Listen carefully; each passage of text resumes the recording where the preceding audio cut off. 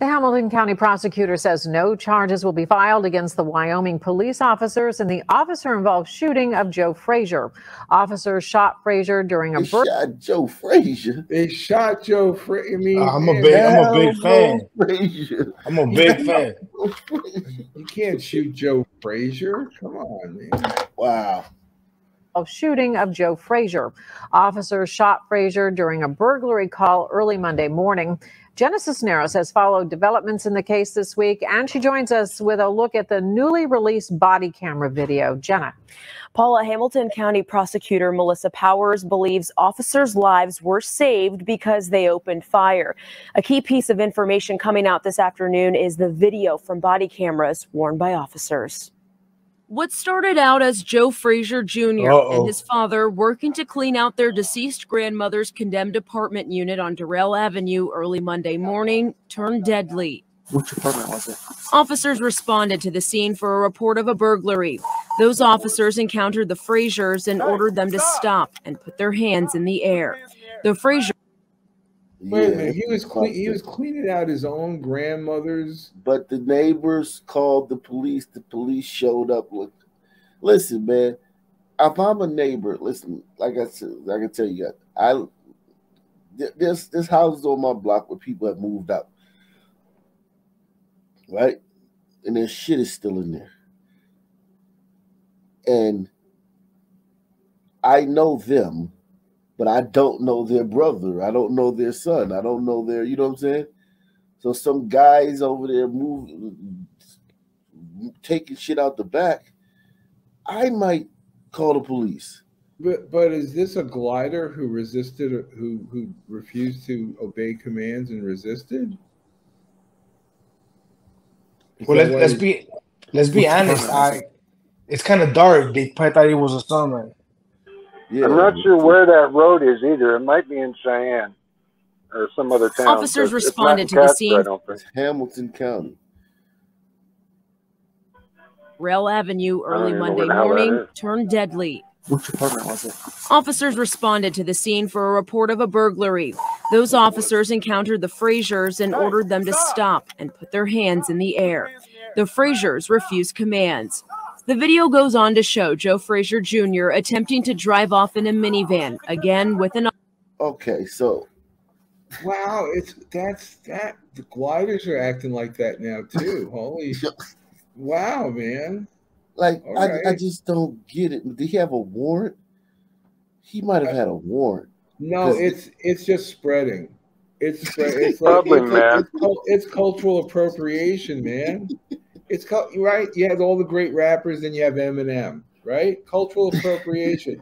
That's what this is. These are the Eminem or Vanilla Ice.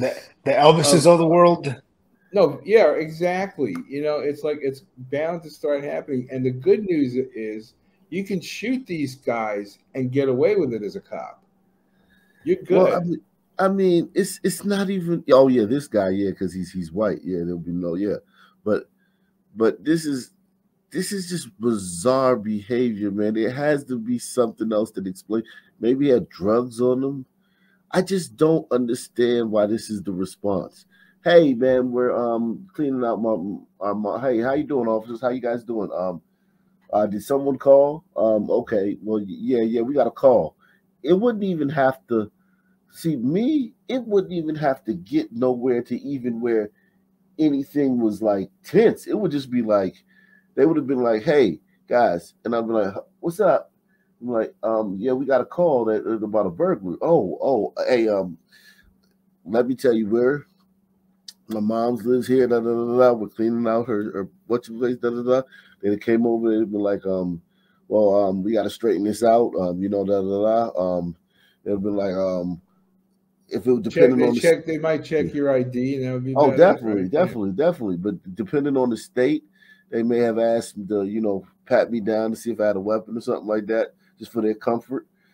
Or they would have just been like, can I see your ID? They would have took my ID, written my name down or whatever, blah, blah, blah. They'd have made a couple of calls over the thing, blah, blah, blah. They said, what's your mom's name? Blah, blah, blah. Boom, boom. They would have said, it would have probably taken, some time. It would have probably inconvenienced us for some time. We've been out there standing with the police looking crazy. But there's no Hamilton County in Wyoming. This is in Ohio, is what Google this said. is Ohio. Oh, okay. But where's the fun and everything you just said, though? Okay, it makes more sense, though. But hey. Well, it doesn't change anything. It's still really odd behavior. Yeah, it is still gliders. So. Mans. The video goes on to show Joe Frazier Jr. attempting to drive off in a minivan, again with an officer screaming to stop and telling him to get out of the car. Stop! Get out of the car now! The headlights. At this point,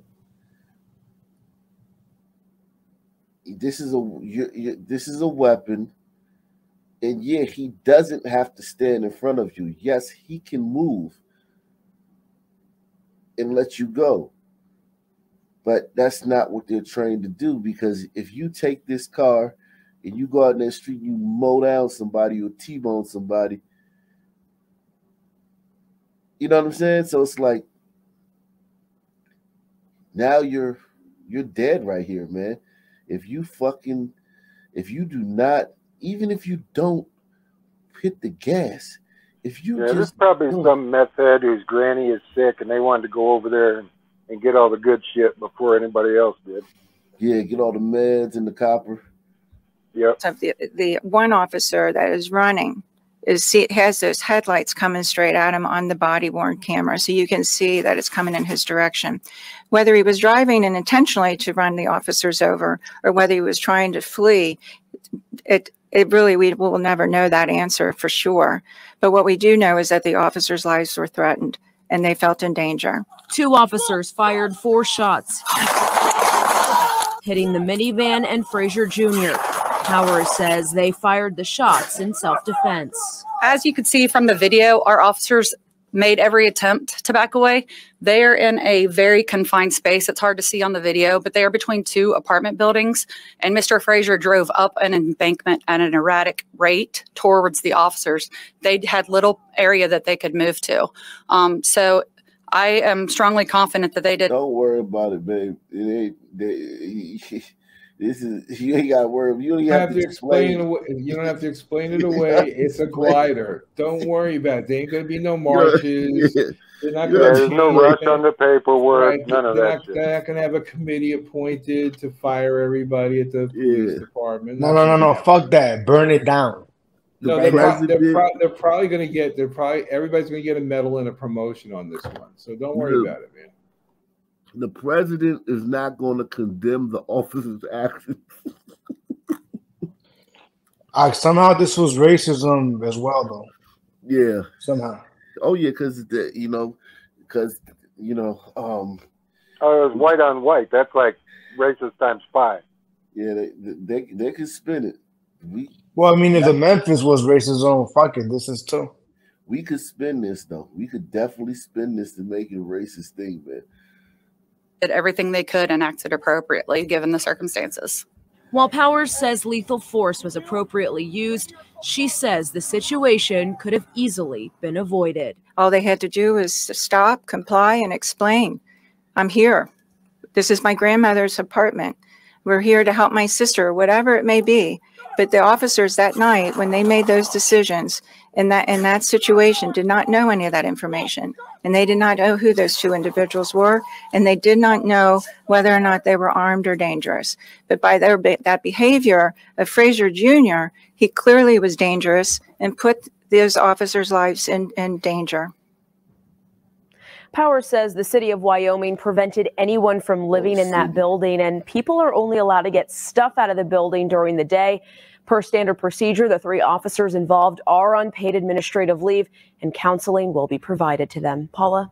Thank you, Jenna. Powers says both father and son had outstanding warrants. Frazier Jr. Both father and son. Oh, okay. There you go. There you go. Them. Paula? That's why. Thank you, Jenna. Powers says both father and son had outstanding warrants. Frazier Jr. was on probation in Indiana for felony battery with a victim who was under 14. He was also on parole in Kentucky after getting caught making meth. Frazier Sr. had a warrant for his arrest for a theft from December. Told you. some fucking. I know my tweakers. Some meth head tweaker gliders. They didn't even, you know what? They didn't even have to explain it. They didn't even have to waste time having a news article about it. They could have just done it. And too, and they would have excused it all. They just took out the trash, man. That's all. Oh yeah. Oh, agreed. Ain't no. You're not gonna find white people pining for this guy. That's right. You know, that's right. Like, notice that there's no march. You know, it's like, you know. Yeah, it's just you can't. Y'all can't. Normally, you'll see a family member, and they'll be like, "Oh yeah, he was a piece of shit. He was going down a bad road." We don't have our version of Ben Crump. You know, he's like, you know. And all there is some sad meth head in a trailer park who lost her next fix with a couple of kids. It's the only victims here. Yeah, That police department definitely does not have a civilian committee reviewing it. No. This thing is done. I mean, it's a wrap. You don't have to worry about hearing it again. Everybody gets to keep their jobs. Everybody gets to go home happy. There'll be, I mean, literally, like, those guys are at home right now, like, sleeping like babies. If this guy was black, those guys would be fucking taking out wills and shit and fucking, like, I mean, like making bucket lists. That city would be on fire right now. The cops would be charged. Yeah, this is good, man. Everybody's cool, man. There's nothing to worry about. Nothing to see here. Let's move on. And not for nothing, we do have murders here. We had a 28% increase a couple of years ago. Went from 14 to 18. Mm-hmm. And I think we had 21 last year. Who had 21? The whole state of Wyoming. Oh, the whole state of Wyoming. Yeah, I mean, listen, man, if Wyoming was 10% sun, y'all would have had in the state, oh my God, what you have, like 1 million people there? 560,000. Yeah. But don't 200 murders last year. But don't worry, Bill, it'll come. Yeah, but the weather out there, man. Now the weather's too extreme. He said it's cold. What was it? Minus 27 the other day. You said. Yeah, but the coldest it got this year was like minus 56. Yeah, man. I don't know. I mean, look at Buffalo, New York. They have like a fucking blizzard every fucking. That's true. Look, Bill. You just sit tight, all right? Yeah. Oh God. It's my charming personality that keeps everybody away. And Bill, I don't mean to be rude. I'm sorry. You know, there used to be a chain of hamburger joints in New York called Jackson Hole. Wow. My family's. I was actually born in upstate New York. My family's from back east. And they had the best burgers. Absolute best burgers. Oh yeah. It's a different kind of New York where I'm from, and they're from the Finger Lakes region. Oh, the main industry up there are the prisons. It's like between that, grape vineyards, potato farms. Yeah, it's like New York supports the entire economy of New York State because up in all over. Elmira, all over there, they've got all kinds of these prisons. Huge supermax prisons.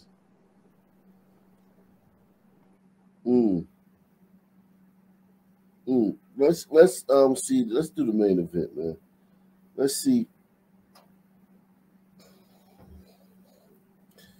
Yeah, I was up in Albion a couple of years ago. Albion's got a huge prison up there in upstate New York.